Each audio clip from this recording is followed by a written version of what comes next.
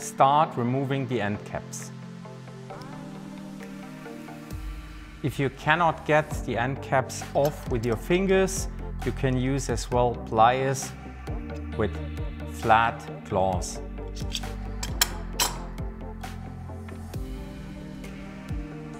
Remove the freewheel body.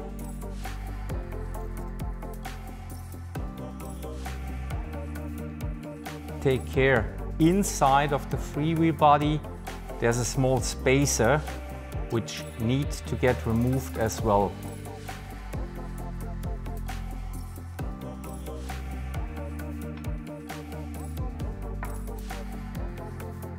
First spring, 2 ratchets,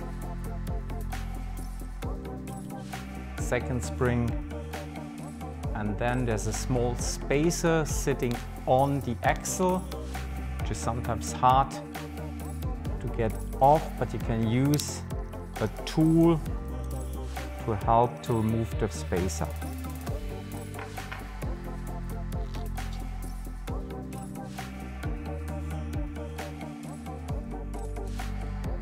We start now removing the bearings. We start with a non-drive side. Use a soft hammer to hammer the bearing out.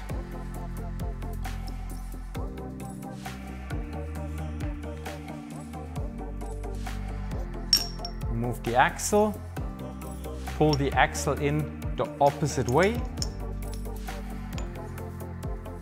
Use a bearing installation cylinder to guide the axle and then hammer the second bearing out.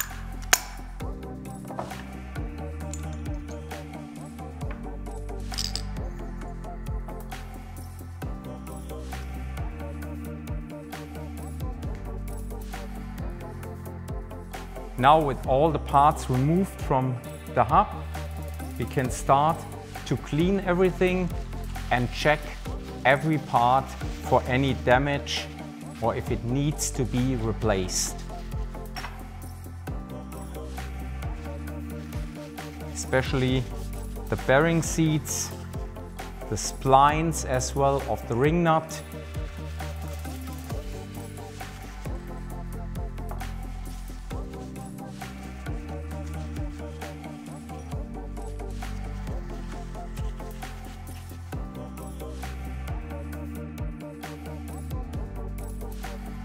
Check as well the splines of the freewheel body.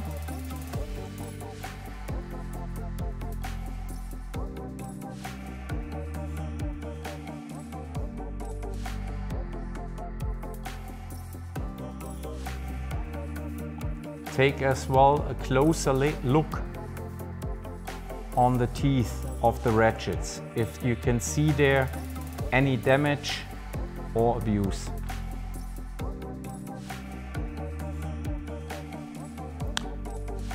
Now mount one of the installation cylinders in a solid vise. Before we start to assemble the hub again, we will put some grease on important places like the bearing seats in the hub shell, both sides, as well a little bit of grease on the axle.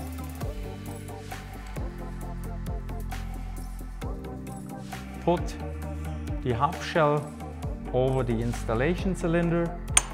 We will start with the drive side bearing. Pull in the hub shell the axle, like this. Then take one of the new bearings, make sure you put it in the correct way, so the colored side need to be placed outside. On the other side it's black.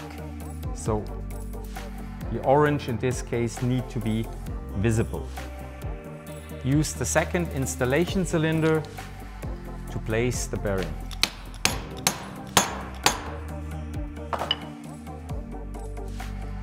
To make sure the bearing is really correctly seated, take the hub shell and the axle out, and with some more hammer strokes you make sure the bearing is correctly seated. Then place the hub shell the other way around over the installation cylinder in the vise, pull in the axle the correct way. Maybe like this, it's better visible that way. Use the second installation cylinder to place the second bearing as well with the colored side looking outwards. And then you can see the second bearing.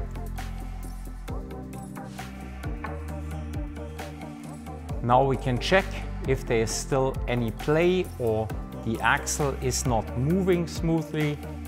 So if this is correct and it's working perfect, we can now start to assemble the freewheel system.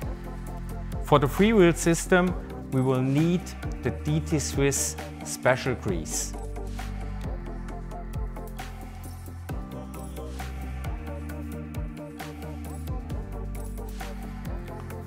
Start with the ratchets, just slightly grease them, not too much. Take the second ratchet, push the two ratchets together, and the grease, which will get squeezed out, can be used to grease the splines of the ratchets. Don't forget this small spacer and place it over the axle.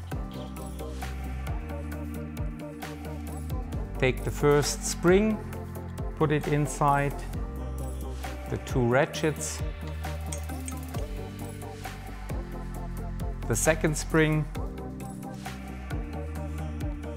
the silver spacer with the edge inside of the spring because it will guide the spring correctly.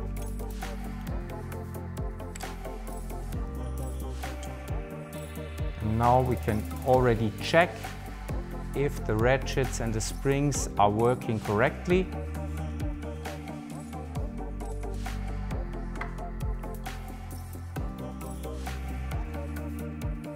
Take a little bit more of the DEG Service special grease to put a little bit of grease as well on the splines of the freewheel body. Just a little bit. We can now take a look if the seal on the freewheel body is still correctly mounted, and we can use here a little bit of our universal grease to make sure the seal is sliding smoothly in the hub shell. Pull the freewheel body on the axle until it's correctly seated. To make sure the end caps will seal as well correctly, use a little bit of universal grease on the end caps as well.